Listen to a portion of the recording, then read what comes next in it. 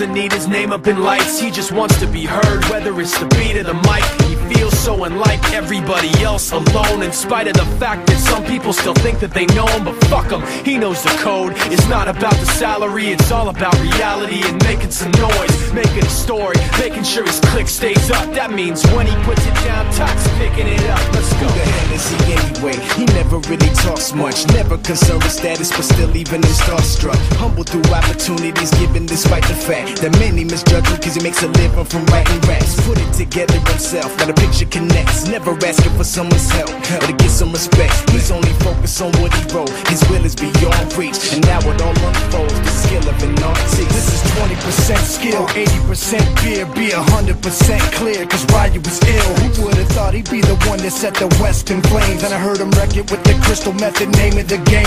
Came back, dropped Megadeth, took him to church. I like Bleach, man. Ryu had the stupidest verse, this dude is the truth. Now everybody giving them guest spots and stocks through the roof. I heard he fucking with that This is 10% luck, 20% skill, 15% concentrated power of will, 5% pleasure, 50% pain, and 100% reason to remember the name. They call him Ryu, he's sick and he's spitting fire. And Mike got him out the dryer, he's hot. Found him in Fort Minor with top, but a fucking nihilist porcupine. He's a prick, he's a cop. The type women wanna be with, and rappers hope he gets shot. 8 years in the making, patiently waiting to blow. Now the record with your notice taking over the globe. He's got a partner in crime, his shit is equally dope. You won't believe the kind of shit that comes out of this kid's throat.